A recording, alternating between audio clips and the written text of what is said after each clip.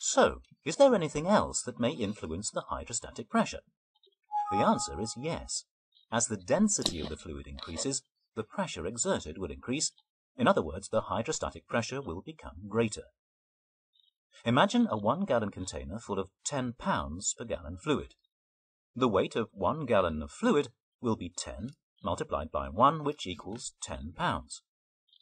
If this weight was acting on an area of 10 square inches, the pressure would be 10 divided by 10, which equals 1 pound per square inch, or psi. If the 10 pounds per gallon fluid is replaced by a more dense fluid of 15 pounds per gallon, the weight of 1 gallon of this fluid would be 15 pounds. The pressure exerted on 10 square inches would be 15 divided by 10, which equals 1.5 psi. We have now seen how vertical depth and the density of fluid affects the pressure at the bottom of a well, and it is the combination of these two factors that give us our primary barrier and thus our well control. To simplify the calculation for finding out the hydrostatic pressure at the bottom of the well, a pressure gradient is used.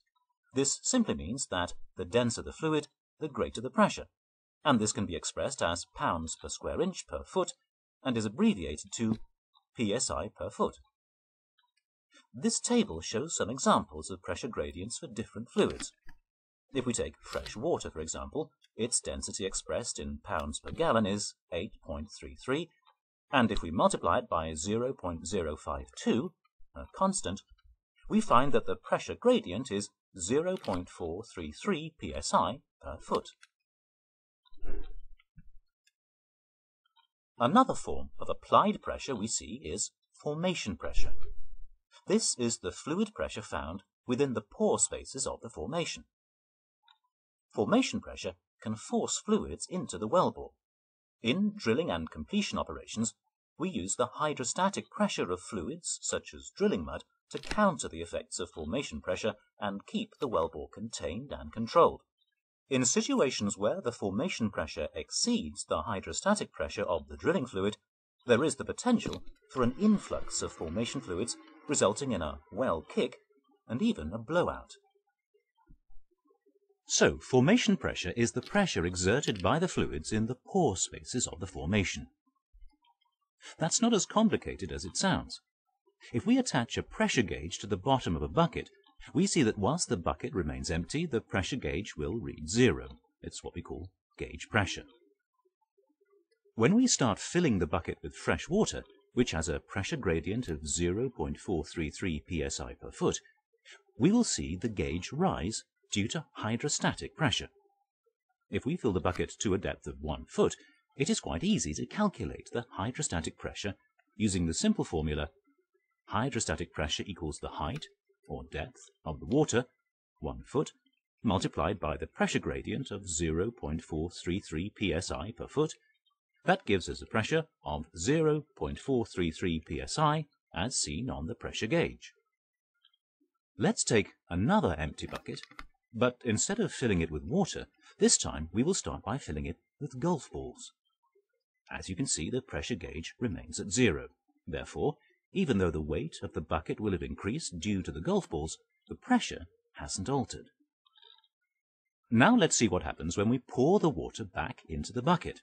Firstly, we don't need as much water to reach the 1 foot level, but more importantly, the pressure gauge is now reading 0.433 psi, the same as it was when there was only water in the bucket.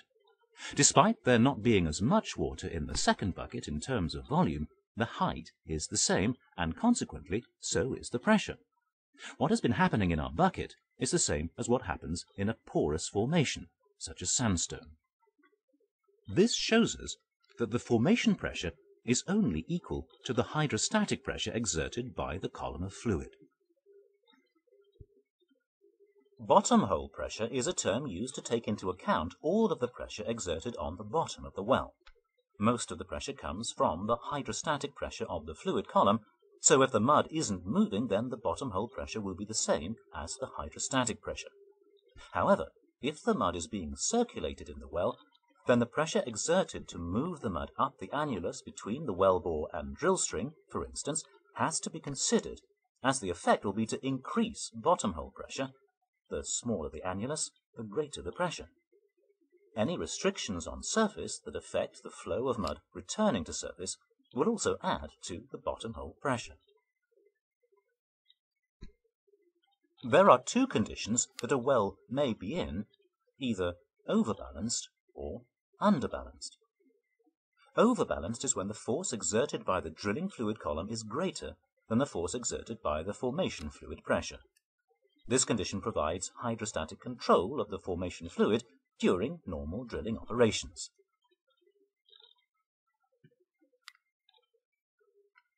Underbalanced is when the force exerted by the drilling fluid column is less than the force exerted by the formation fluid pressure. In normal drilling operations, an underbalanced wellbore is undesirable because we could get an influx of formation fluids into the wellbore, also known as a kick, potentially leading to a blowout. A drill bit can be seen here cutting rock, with the drilling fluid transporting the cuttings back to the surface. In well control, the hydrostatic pressure created by the drilling fluid column must exceed the pressure exerted by formation fluids. Consider a situation where the formation pressure is 5,000 psi. If the well is 10,000 feet deep, filled with mud weighing 10 pounds per gallon, or 0.52 psi per foot, having multiplied 10 by 0.052, the bottom hole pressure would be 5,200 psi.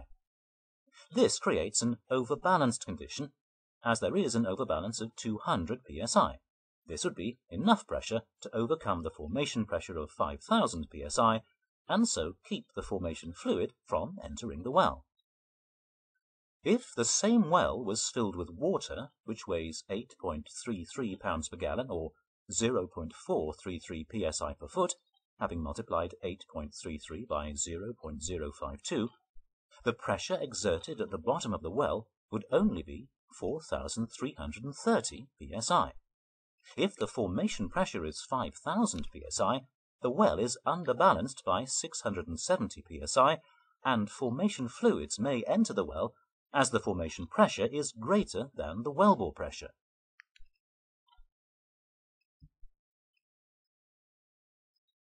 An influx is an unplanned entry of water, gas, oil, or other formation fluid into the wellbore during drilling, more commonly known as a kick.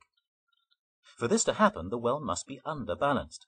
In other words, the pressure of the formation fluids is greater than the bottom hole pressure. The calculation of the volume of any influx is an integral part of standard well control procedures. If the well is not shut in by closing a blowout preventer, a kick can quickly escalate into a blowout when the formation fluids reach the surface. If the influx contains gas that expands rapidly as it flows up the wellbore, this will make the problem worse by decreasing the effective weight of the drilling mud. The definition of a blowout is the uncontrolled flow of formation fluids into the wellbore. This often results in a catastrophic flow of hydrocarbons to surface, and if they are then ignited, the effects can be devastating. Where formation fluids flow into another formation and not to the surface, this is called an underground blowout. However, many underground blowouts will lead to a surface blowout.